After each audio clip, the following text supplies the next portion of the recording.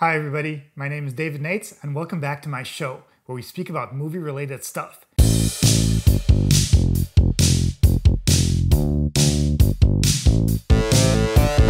Today's topic is what are the major differences between stage and film?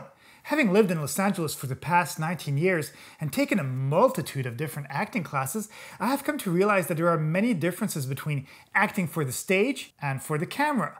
When most people come to the City of Angels, they have starry eyes and big hopes of being the next big Hollywood blockbuster. In order to do that, actors end up taking acting classes.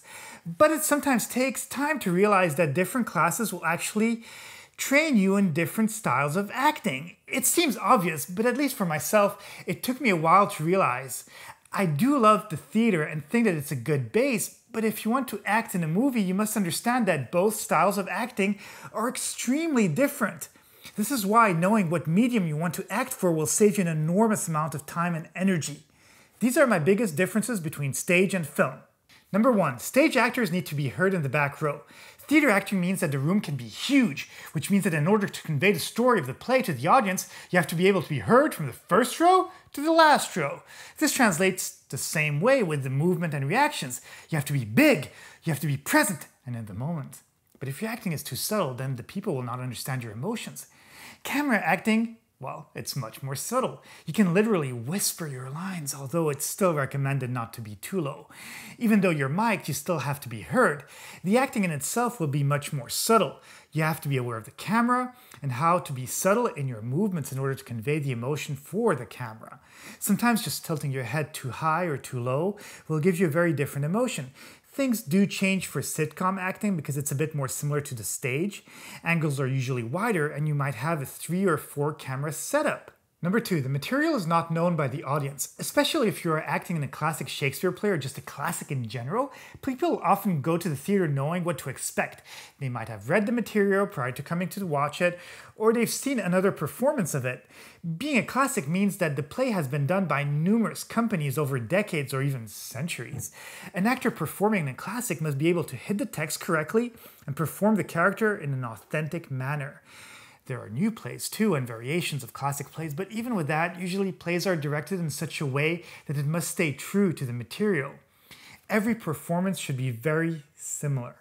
Acting for film is usually not known by the audience. Even though we do have a ton of remakes nowadays, they are usually updated to fit within the context of a reboot or modernization. Also, filmmaking is often much quicker and shorter dialogue that has been written not too long ago, so there isn't too much fear of changing the dialogue at the last second while filming it because, well, the film is still taking shape. Number three, the characters aren't iconic. The characters in plays are known by theater buffs, which means that you have to stay true to the author's initial performance. Again, there are new plays being made, but a ton of plays have been performed in other locations, so each actor being cast in it must resemble the actor in the other performance and act similarly. Otherwise, well, people will not feel that the play is faithful to the original. Of course, there are adaptations and modernizations, but most often they are done by more experimental theaters. In film, people have most probably not been introduced to the character yet. Once again, there are a ton of reboots and remakes nowadays, so these actors will be judged and compared to the original actors portraying it. But for the purpose of this video, we'll focus on original content.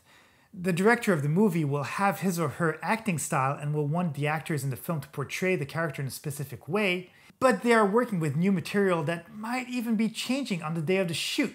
This is it for my major differences between film and theater acting. As per usual, don't forget to subscribe, hit the like button, and leave a comment. I love doing these videos and answering your messages. If you have a specific topic that you'd like me to explore, well, feel free to leave me a comment. I read each and every one of them. Have a great day, and I'll see you in the next video.